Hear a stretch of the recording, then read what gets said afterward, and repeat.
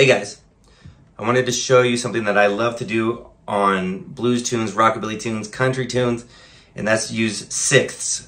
I make licks and melodies using major and minor sixths. So that's the interval of a sixth.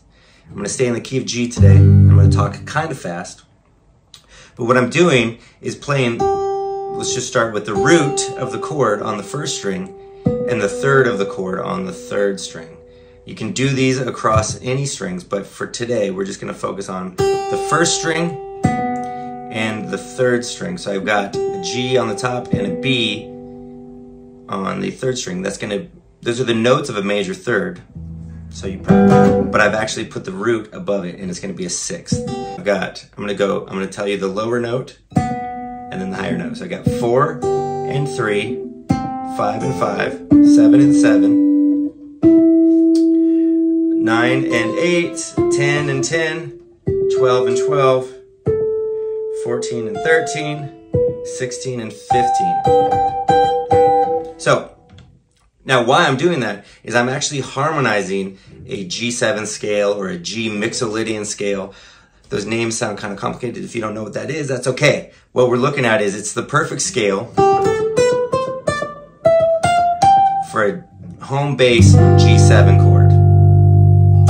If you want to get really technical, it's also the notes of a C major scale starting from a G.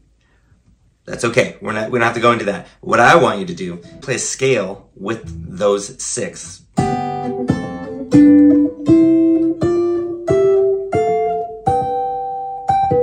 it might sound a little wacky to you up here beforehand because you're probably used to hearing a major scale.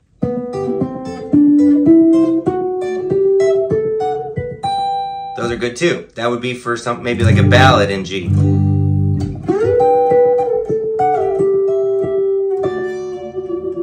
Anyway, we're going to use those to make very cool little walk-ups and lines in all kinds of tunes. So if you're on their home bass of G, those three right there make excellent licks. So you'll say you're playing a phrase.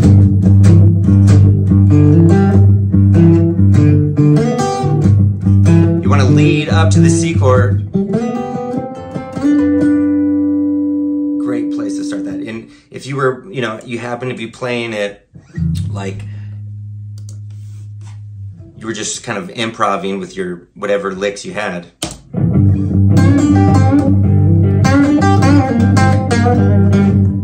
And you wanted to lead up, you go.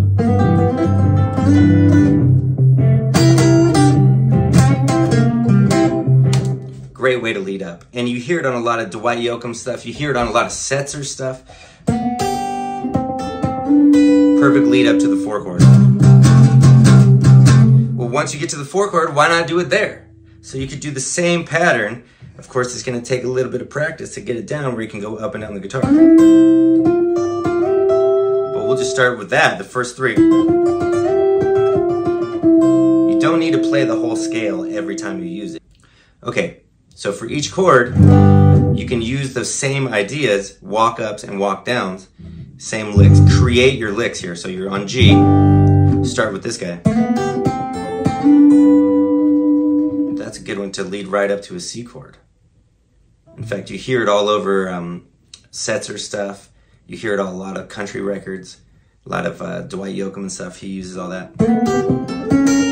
You can even bend these a little bit.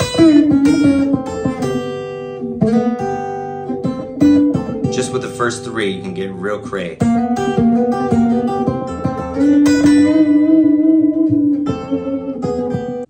Let's do it on 1.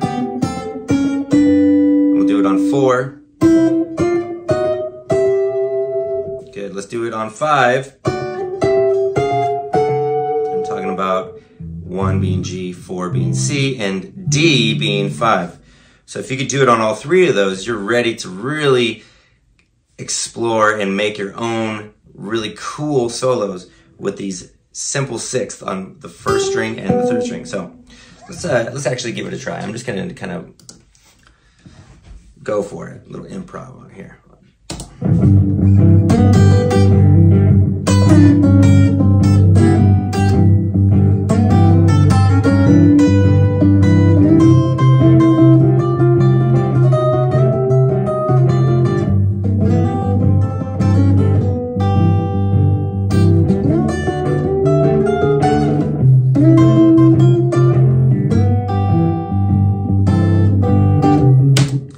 purposely stuck with just those three. On the top, that's do, re, mi, if you want to think of it like that. On the third string, it's going to be mi, re, mi, fa, so, mi, fa, so. Just using that on each chord, jumping around. The root on the top, the third on the third string, we're going to go down a whole step. That's going to give me the 7th and the 9th of that chord. So I'm still thinking G.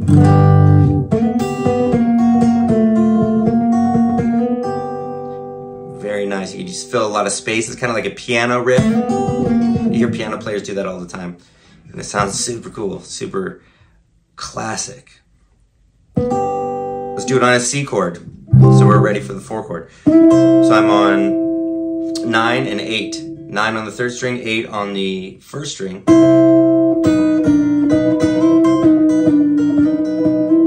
Let's do it on the 5 chord, the D chord.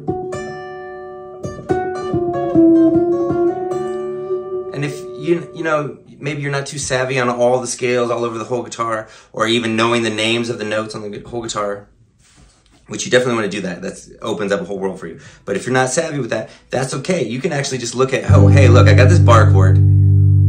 Where I'm starting, my G bar chord, where I'm starting is actually where my middle finger goes down on my G bar chord. And the note on the first string is actually what I was barring on the first string. So you can find it that way. I really like to get my students having easy strategies to play the stuff that they want to play. So not every song is a whole new experience where they have to learn a bunch of new patterns. It's going to be the same thing on each chord. So G, I'm taking the third and the root. On C, here, I'm taking the third and the root. D, same thing. So now that we got that, let's improvise with that.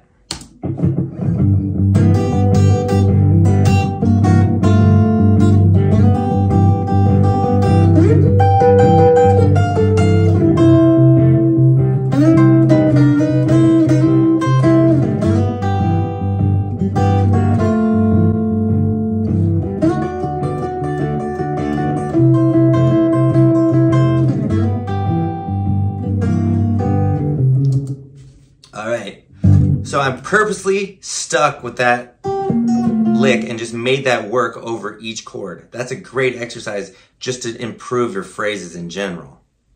Now, let's use the going up and the going down exclusively. We're not going to do any other notes. We're just going to stay on each chord. So we're going to go G. When the C chord's happening, we're going to use this C. When the D chord is happening, we're going to do the same thing, but on a D. Same pattern starting from each chord.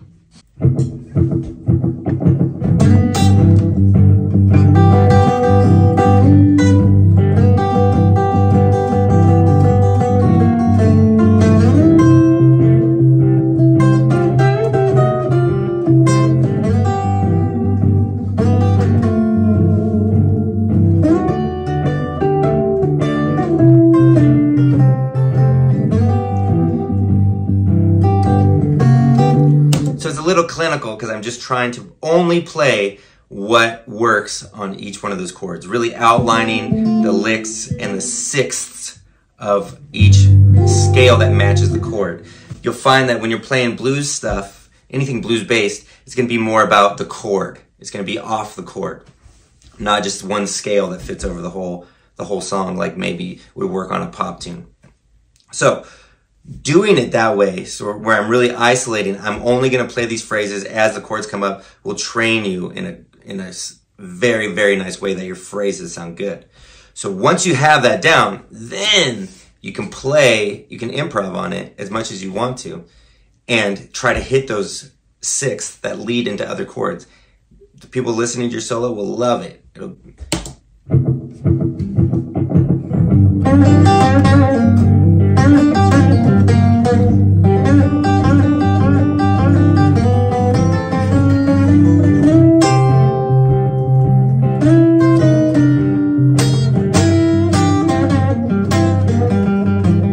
Hey, what do you know?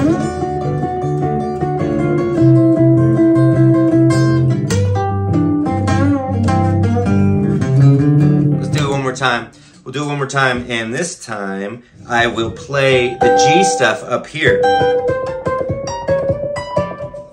little thick on the back of the gretsch. I'm bringing my thumb around. Normally I wouldn't really like my thumb around the front, but to get up here on the gretsch, I'm gonna try it an octave above. Let's give it a bash.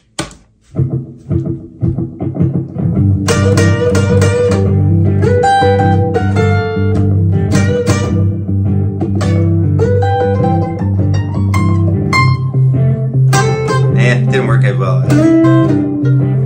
Still pretty cool though.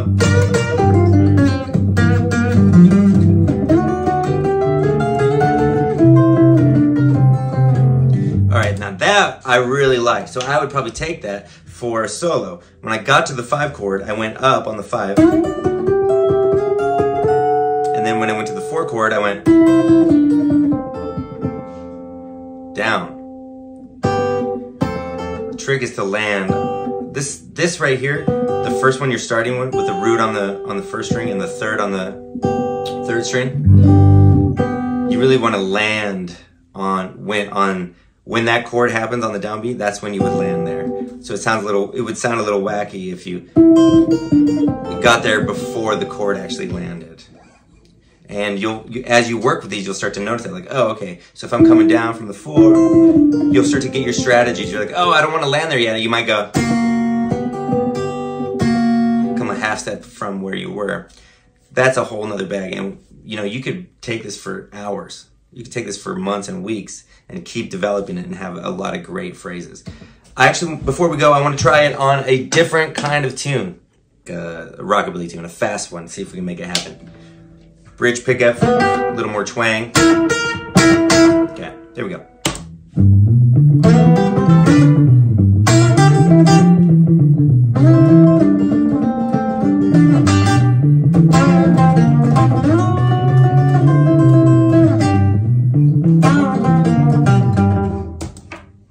Okay, that's gonna take some work to make those sound really good, but if you can put them in there in the right spot, kind of how Setzer does on Rock This Town, at the beginning, and the second solo of Rock This Town, he's going.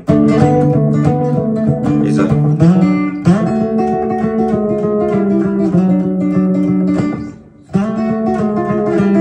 Super cool. And he's using the second string and the 4th string to do the same effect in the key of D. But we're gonna stay in G. Let's try maybe one more tune. This one, like a country tune or like a Johnny Cash vibe. Let's try it.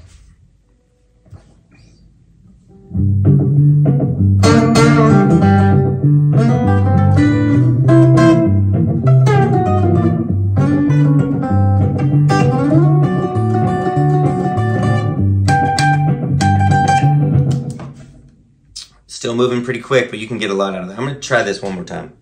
See if I can really stop thinking and just let it flow. We'll see what happens.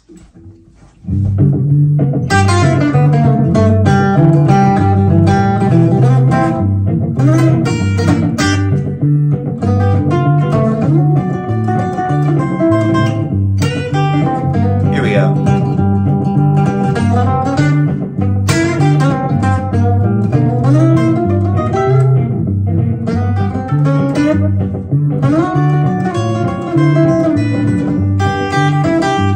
I could work on that for a long time.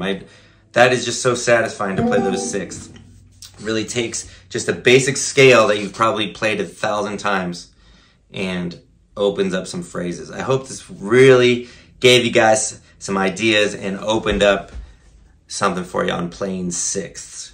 Now we could do it with thirds. We could do the same thing with thirds instead of 6ths.